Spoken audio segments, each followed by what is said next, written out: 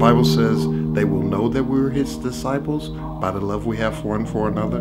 Just think about that in a community. Think about a community that really truly has love one for another, that are not moved by the circumstances of what's happening in their community from a negative perspective, but seeing how can I better the community that I'm a part of. I felt like so much more equipped to go out and share the gospel, so much more equipped to pray with other people, and so much of that had to do with like the adult leaders that we were able to look up to and seek for, go to for like help and advice and stuff. I haven't been super like open with my faith, I feel like, and so then like we would come together at Ridgeview and then we would like pray with each other and we would just be more open, and that was a cool way to just like develop and like grow in faith. And then when we went on the harbor one of the days, like just talking to random people, and I'm not super like outgoing to just strangers, just people I've never met, and so that was so cool to like just be able to talk to people about Jesus and just pray for people. The word that I could title it, I would say, was being intentional. You know, throughout the whole week, being intentional about praying for all these different areas of the society. So I thank you for this vessel, Lord, and I ask, Father, that you'll keep showing him your ways, Father, and keep guiding him, Father, wherever he needs to go, Lord. Yeah, that's crazy. I ain't never had nobody pray for me like that. I ain't gonna lie to you. I prayed for myself a day, and that was really good, my boy. You got that one little lot. Me and a friend of mine have made a goal to like pray with one person at least every day.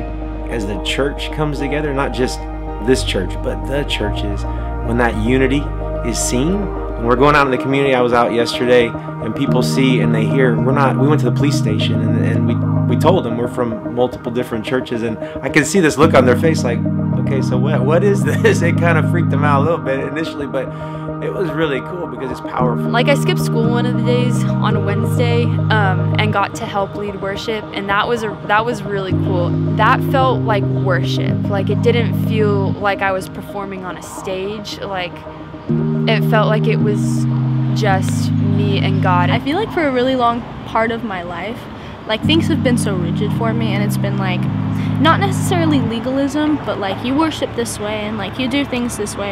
And so being able to come to Exalt and like see all these different people praising different ways, like just carrying themselves differently, like seeing people with a genuine love for Christ was really inspiring, and kind of just reminded me that loving Jesus is sweet. Having all of these different people come, like you're not alone, and not only at the high school, but like in the community there are so many people.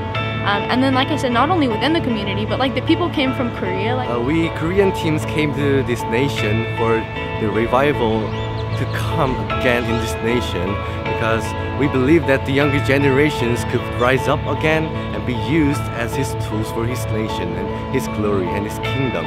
I don't feel like I felt before like the Holy Spirit like filled an area so much like it did in that one particular moment, just because there were so many believers, and like it was just such a powerful moment in time. Yeah. But then at Exalt, getting to see all of the believers my age like down there worshiping, and like, wow, this is like the next generation of leaders and believers, that was very inspiring. But I feel like things like Exalt are the closest that you get on this earth to heaven, being able to like really commune with other believers and commune with Christ in a way that you were designed to.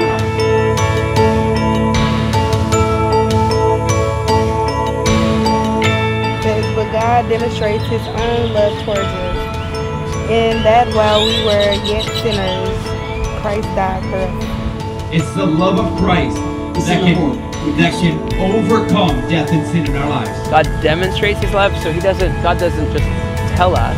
He what?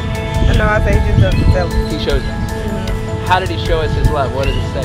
What he did? If you've never put all of your trust in Jesus, si usted nunca ha confiado completamente en Jesús, would you be willing to come and stand in the middle of this circle?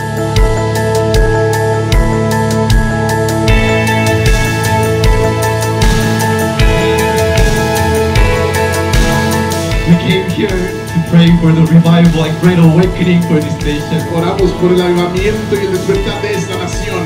And now we see those in this very place. This is the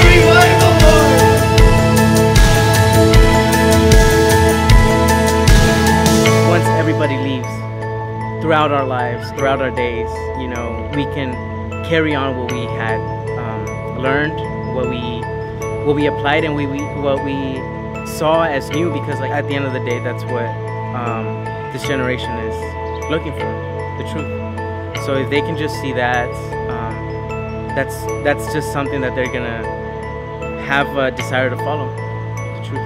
So be intentional about bringing the truth.